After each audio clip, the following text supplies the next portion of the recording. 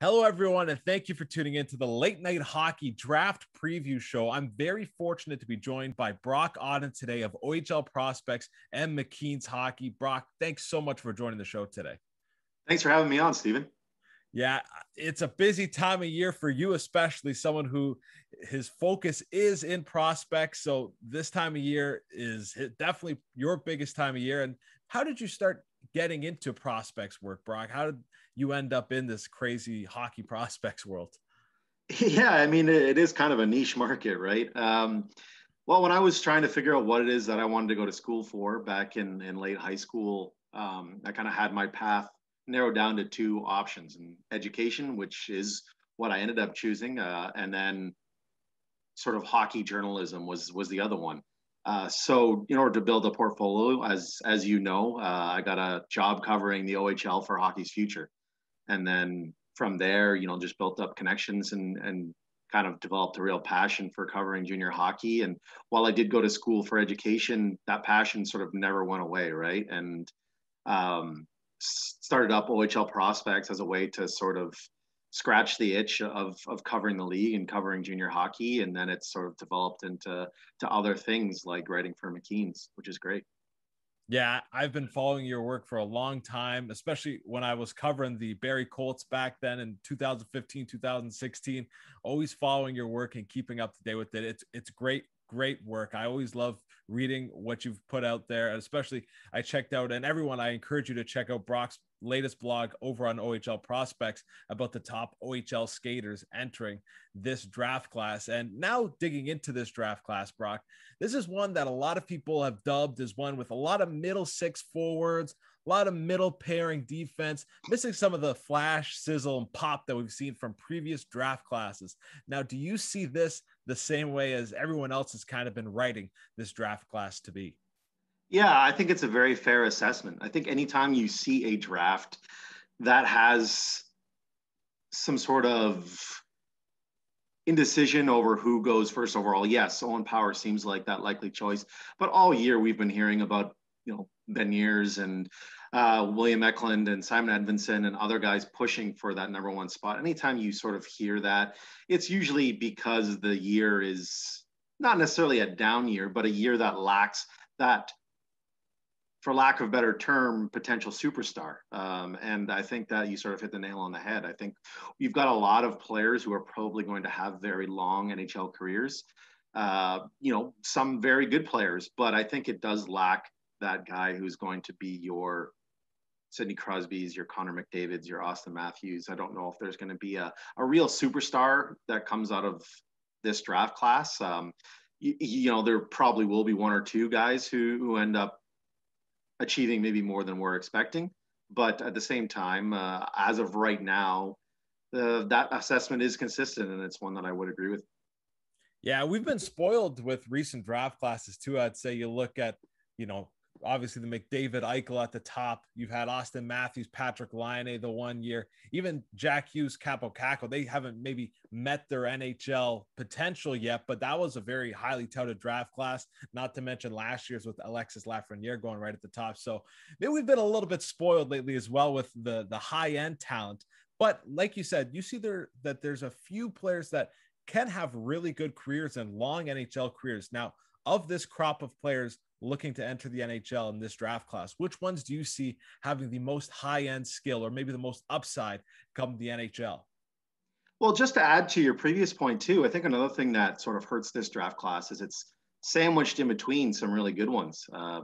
We look to ahead to next year, and we've got Shane Wright and a whole host of other players who have a chance to be superstars, and Connor Bedard in the future, and Matvei Mishkov, and there are so many players who look like potential superstars in these next 2 or 3 years.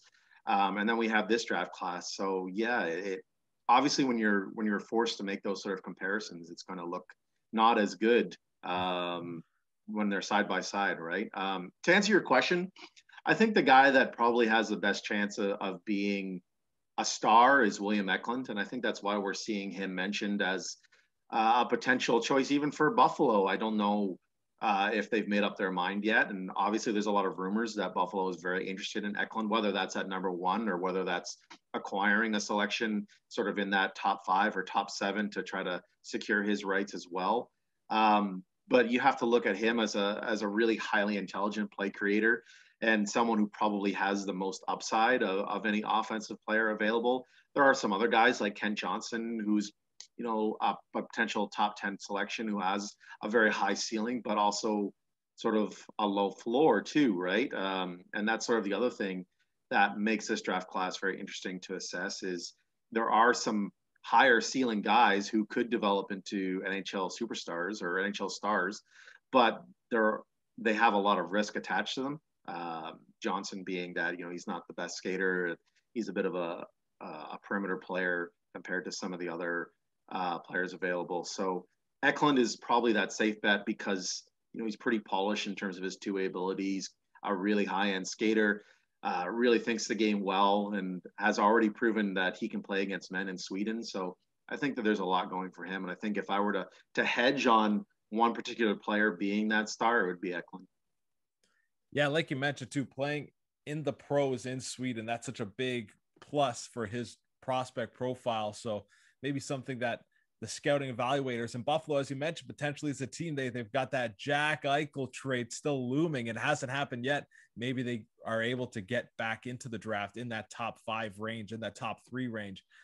Sounds like you're very high on Eklund. So definitely a team and a player to watch out for. Also, keeping an eye on and in and around the first round of the draft. Is there someone who you think is being slept on a little bit, someone who you've seen pushed down draft boards that maybe shouldn't have been pushed down as much as they have been? Well, I'll give you 2 choices. I'll give you one from my region, Ontario, and I'll give you another one from a different region. From Ontario, I think it's Ben Gaudreau. I think that if the OHL had played this year, I think we'd be mentioning him in the same sort of breath as Wallstedt, Casa, as a potential top 20 selection. I really do believe that he's in that same category. I think we saw that at the under 18s where he was the top goaltender of that tournament and was fantastic for Canada.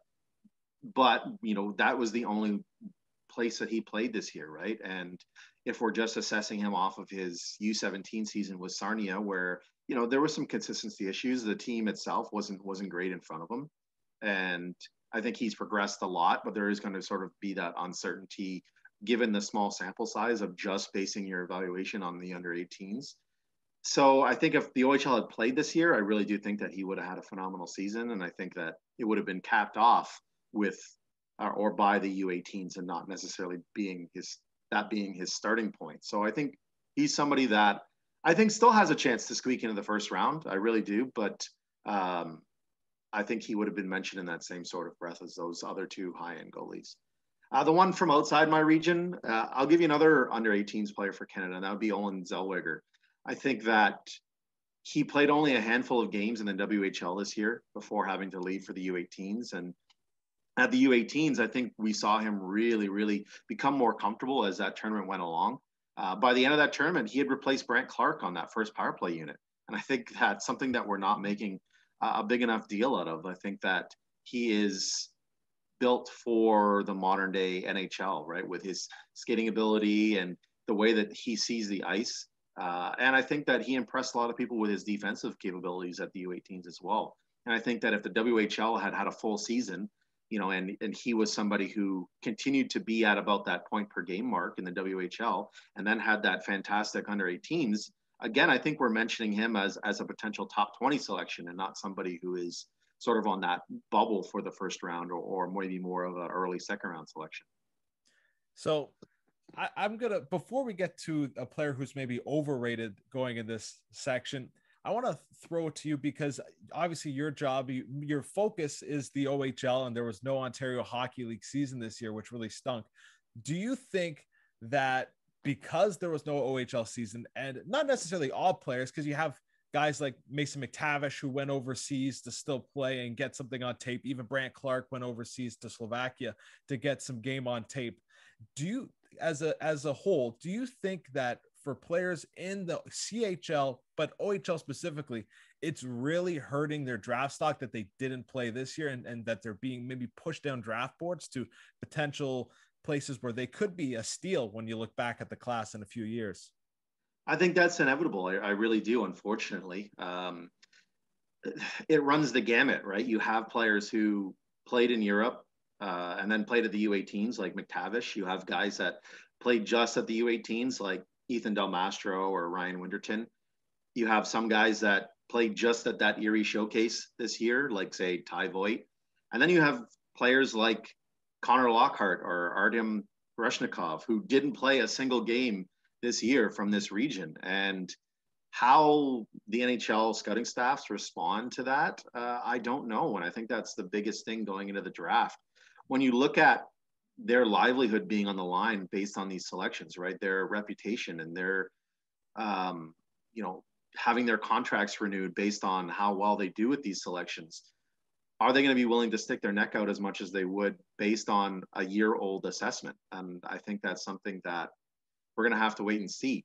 I really do think that we'll probably see quite a few OHL players and Ontario-based players go in that, 4, 5, 6 range more than we normally do, just because, like you said, teams are going to try to hit on that home run, right? I'll throw a guy like Ty Voigt at you from Sarnia. If the OHL plays this year, he very well could have been somebody we're talking about in the top 50. And realistically, he's probably looking at the latter half of the draft.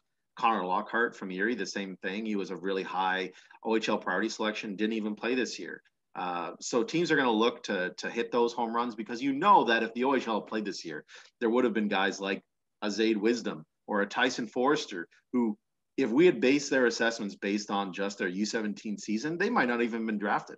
They might have been late round selections. And then a year later, because development is not a linear process, they're high-end NHL draft picks and prospects, right? So there's going to be guys who slip through the cracks, unfortunately. And I think the key is just for them to keep plugging away and for the OHL to return next year. And I think we're going to see probably a lot of kids get drafted in the second or third year of their eligibility, in the 2022 draft, just by the nature of things.